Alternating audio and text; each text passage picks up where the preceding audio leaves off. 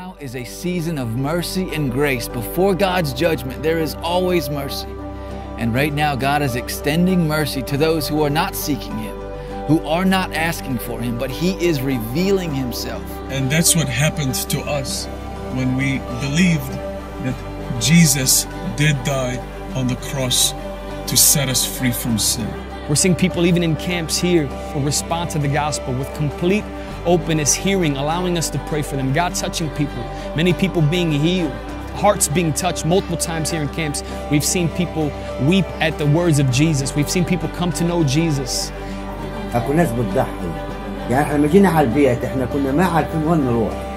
يعني زوجتي مريضة ما اعرف وين اروح. تروح على المطار يقول لك روح على المخيمات. يعني عندكم يعني وزاد يعني الاخ دموع عرفنا الجماعة يعني مؤمنين.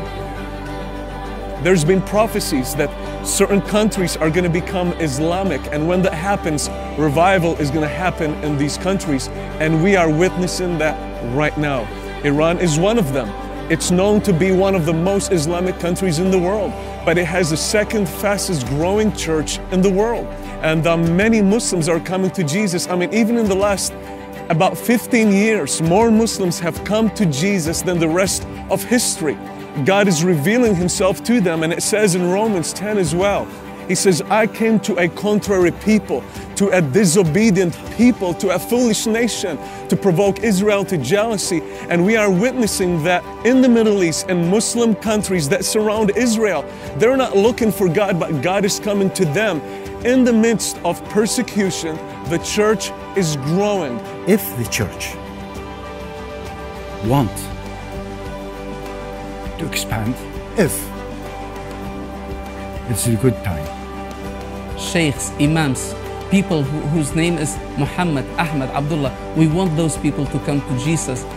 من المونيلا خام ولا جروبا كانوا كسكري كنزيك نعمو كي أم أصلا اشتيكا فرفر جياواز اشتيكا فرفر عجيب أصلا زليقة هس أي ما بعرف هل نوم أنا خوي نيشان هذا نخوش كليك مع جوجل لا علاج دكتور جوي كده خاصة جوجل صوب فرا تأثير جوجل إما تايسا مثلا اشتيكوا معنا النتيجة كسي كنا خوشة بنيجيك فرفر راحة وسعادة خاصة بيتو أصلا خوي نيشان ده كده معنا أصلا إيمان ما يحد بس بيجي تحت بس ناتواني بدريهم أخوي اشتيك أمي بارك ما درس ناتواني